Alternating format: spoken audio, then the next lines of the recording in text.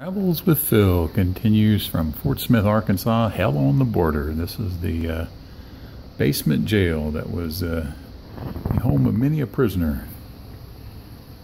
There you go. Smoker Man Killer. That's a good name. And this is where the prisoners were held. Basically, Fort Smith was the last outpost of law and order as you left Arkansas and headed toward the Indian Territory. For many years, all kinds of people, bad people, outlaws, etc., would go into Indian Territory because the tribes couldn't do anything about them, and it was out of the jurisdiction of almost all of the American law enforcement.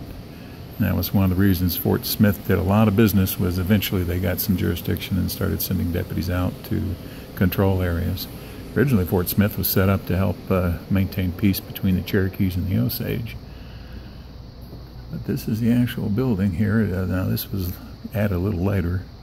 There's been more than one Fort Smith. Just like most places, they built up, added on, and created new areas as they went along.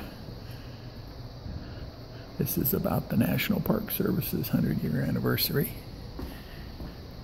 And this is more stuff. There you go. Old picture of Fort Smith. In fact, True Grit, both the older one with John Wayne and the newer one with Jeff Bridges, talk about Fort Smith a bit. At least that's where it's supposed to be taking place. All right, Travels with Phil continues.